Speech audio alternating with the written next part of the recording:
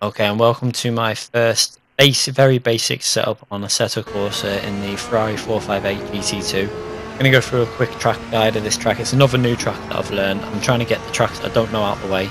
So we're going through the gears, and we're going to go into the first corner, and we should be going flat out in 6th gear pretty much, going into the braking zone where we're going to brake just short of the 100-yard board.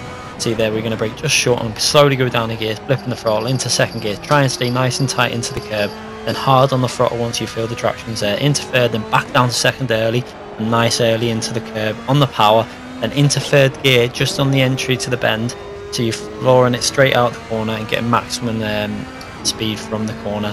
Now we're going to brake down into 3rd gear for this corner nice and early, and try and hold the left hand side so we get a nice entry into the next part of the corner. Then we're going into 4th gear, and then we're going to chuck it back down to 3rd gear and throw the car in as hard as we can, hitting the curb hard on the power, and then into 4th gear as we chuck it back through the corner.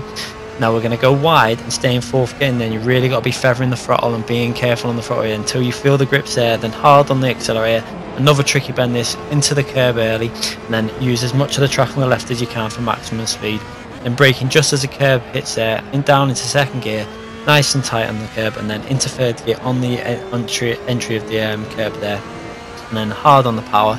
Then braking down into 2nd gear again for this corner up here, just as you hit the crest of the hill, and staying nice and tight in on the curb, and then hard on the power into 3rd gear, flat out through these next corners now. And then we want to be braking just short of the white mark on this left hander up here. We actually missed, we braked a little bit too late here, and we went a bit wide. Should have braked a little bit earlier because we lost the entry to the corner. I was really annoyed because I was on for a 217 here, but as you can see there, we still managed to hold a reasonable exit speed through the corner. We would have been on for a 217.7, I think there, 217.8. We lost a good 2/300ths of a second on there.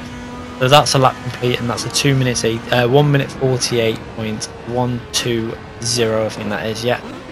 So there's a quick little lap for you to see. I mean, obviously I've only learnt this track over the last few days. Well, pretty much yesterday I learnt that track. I'd done a race on it. I didn't have a clue. I was going everywhere in a career event, but I decided to learn it yesterday in the GT2 car, and what better car to learn it than the 458 GT2. So we're going to go through very basic changes we've done on the setup now. As you can see, for the race you want to have 28 in your fuel for the 10 lap race. You can go down to 27 probably, but I start on 28. For qualifying, put it on 7 or 6. I think 7 is probably the best for qualifying. Brake bias 66, and aero I've got it on the default 2.4. It feels nice on that. Drivetrain, now these are all settings there which are for no assists on at all. So the gears are done. I think I'd actually lower that 6th gear down to 185. I think I'd do it now anyway. I would actually lower that down to 185 because I don't think we were as close as we could be to the limiter. I'd have to check it though, so have a little play with it and see what you think. But the 40 and 60 for the power and the post, that feels really nice with no traction control on. Obviously a little hint would be to make sure when the race starts, first lap, put your traction control to level 12, which is the weakest setting, and then after 1 lap's done, put it to off. So basic changes on here, not many. For the race, obviously for tyres, make sure you put mediums on. For qualifying super soft 1 lap, you have to be confident in doing 1 lap. If you're not, put soft tyres on. You should still be able to get close to that lap anyway. Very basic change. I think I only knocked it down 1 on the front on the camera and upped it 1 on the rear.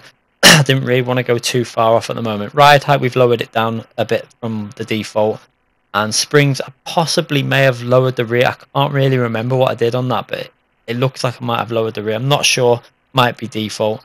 And the last section on dampers is default, as I'm not going into all this yet on setups. I'm just trying to keep things basic, get myself a basic setup for most of the tracks so I can run pretty confidently online. So what I'm going to do now is I'm going to leave you a little replay from the TV cameras. Hope you enjoyed the video, and I'll be back with more soon. Thank you very much for watching.